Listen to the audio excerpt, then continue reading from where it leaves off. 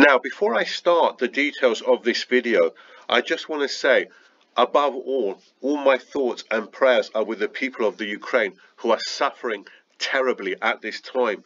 My thoughts too are also with the families of the soldiers killed on both sides of the conflict. Now, first and foremost, what I think we need to learn about what's happening in the Ukraine is that as an investor, you need to be diversified as much as possible, whether you're investing in shares, real estate. And I think when I talk about diversification, it's also a good idea to have different types of investments. So as I say, you could be invested in real estate, shares, and gold. And gold, it's a good time to be in gold because the price of gold obviously has gone up a lot because of uncertain times. But share-wise, you could be invested, let's say, in commodities as well. So commodities have been going up quite a bit, and they've offset other losses in your portfolio. So diversification for me is the main thing. Now, also, what is very worrying and what we're learning from this conflict is that our freedoms around the world are being eroded by governments. And it's not just, for example, I live in the West, and a lot of people here are talking about Facebook being taken down in Russia, a lot of independent media outlets being taken down. But we also have to take into consideration that even here in the West, if we look at the channel RT, a Russian TV station, that's also been taken down both in Europe and, I say, Western Europe and in the US. So our freedoms are being eroded. And this leads me on to my next point, where I think it's a good idea if you can get, for example, another passport or another couple of passports, or let's say other residencies, whether you need to flee the country you're in because of political turmoil, or whether you need to go to another country because your freedoms are being eroded. Now, I must admit, on my channel, I don't cover other passports or other residencies in detail. I have done videos on the Portuguese Golden Visa and the D7 visa in Portugal.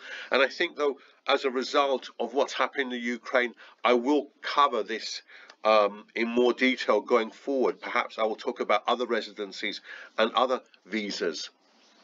Also, I think what's very important we need to learn is that you need to look at the political climate in any country that you are investing in. So whether it's the UK, Western Europe, Russia, Ukraine, wherever you're looking at, or Asia, you need to look at the political climate, because you could lose your shirt. And that's what's happened to many people who've invested all their money, for example, let's say in Russian shares. Or I know somebody who has invested in property in Kiev, has invested a lot of his portfolio in Kiev, believing that it was a surefire bet with high yields, low prices.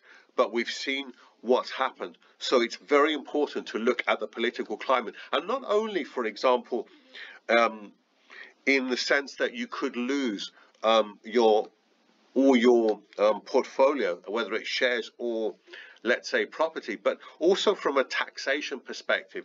So we're seeing a lot in Western countries where there's ever more a tax being made on wealth. And I'm not talking about billionaires here or multimillionaires.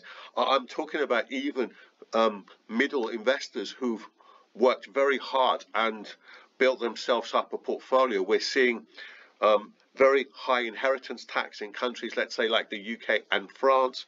We're seeing taxation going up. We're seeing wealth taxes, for example, in France and in Spain. And you need to be aware of this when you are investing, or for example, what residency or what you choose to be in, or what country you choose to live in. These are all very, very important things that you need to take into account.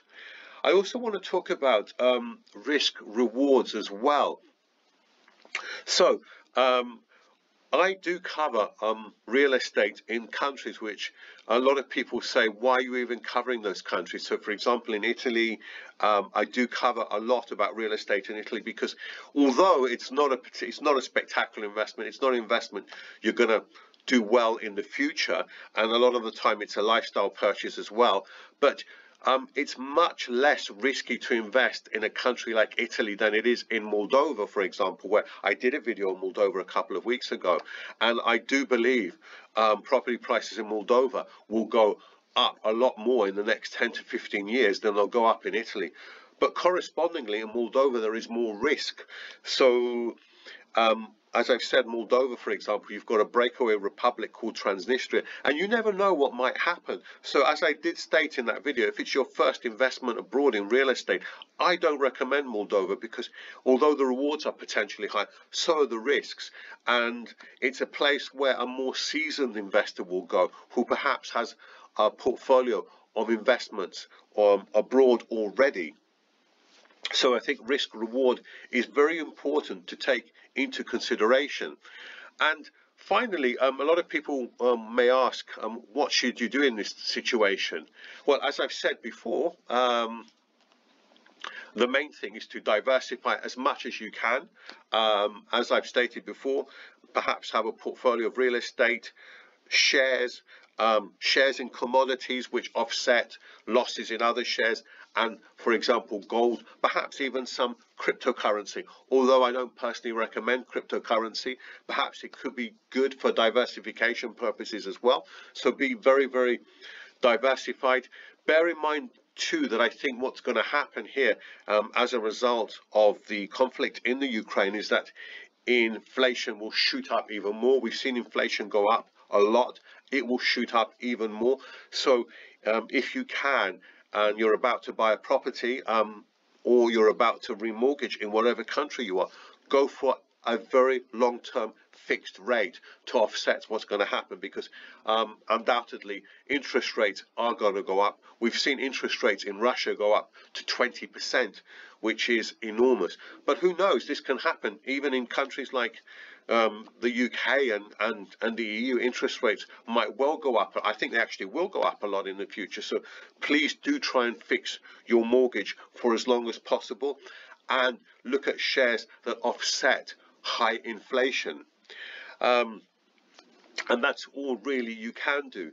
But I would love actually to know this from your perspective. How are you going to act investment-wise as a result of what's happening in the Ukraine? I also want to know from any of you if you've been affected by this, both personally and investment-wise. So perhaps you may have invested quite heavily in Russian stocks and seen very heavy losses, or as I was saying, somebody I know has invested in property in Kiev and obviously potentially could lose all of that investment.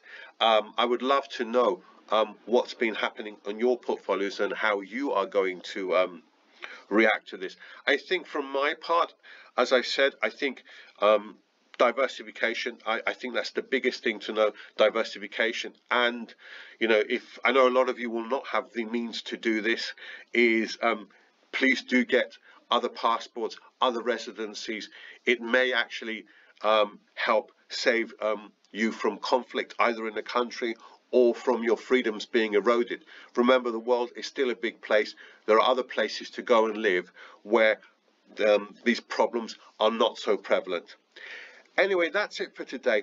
Thank you ever so much for watching, and I'll see you very soon on the next video.